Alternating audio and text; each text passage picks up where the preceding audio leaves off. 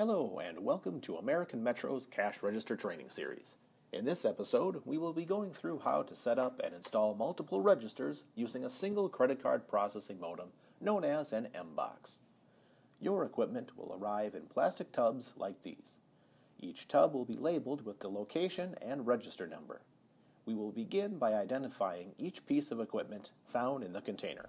Inside each tub, you will find the register itself, two Ethernet cables, one gray and one blue, a barcode scanner, and a scanner power supply. In each container labeled Register 1, you will also find a pegboard with the M-Box, power strip, and either a 4- or 8-way cable splitter, depending on how many registers you will be connecting to the M-Box.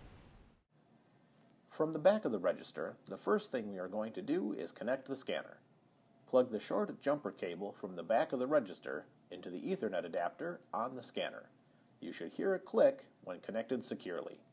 Next, plug the scanner power supply into the scanner at the base of the cable. You will see a hole for the power cord in between the thumb screws. Be sure to plug the cord in completely. Repeat this process for each register. Each register is assigned a number as labeled on the front near the key lock. As you can see, this is Register 1. On the back of the register, you will see two Ethernet connector ports labeled 1 and 2.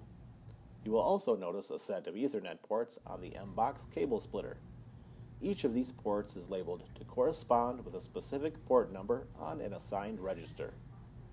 On the register, connect the gray Ethernet cable into port number 1 and the blue in port number 2.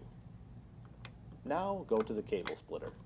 Since we are currently working on Register 1, plug the other end of the gray cable into the connector labeled Register 1, port 1, and the opposite end of the blue cable into the port labeled Register 1, port 2. For subsequent registers, follow the same instructions by matching the number on the register with the assigned ports on the cable splitter box. The gray cable will always plug in to port 1, and blue is always in 2. Last, we're going to plug in the power. The last step is plugging in all the power cords. On each register, plug in the scanner and the register power cords. Once all the registers have power, you can plug in the M-Box power. The M-Box should be powered up last because the modem needs to be able to find a connection to each register while it powers up in order to function correctly.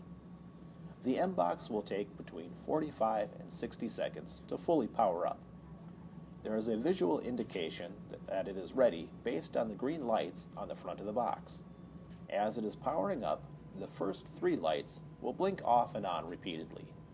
When it is ready, the first light, labeled Power, and the third light, labeled WAN, will remain solid, while the second light, labeled Signal, will continue to blink. Once the first and third lights have remained solid for 10 seconds, you should be ready for sales. If you have additional questions, please contact American Metro, toll-free at 1-888-645-4876, email at servicedepartment@americanmetro.com, or visit us online at www.americanmetro.com.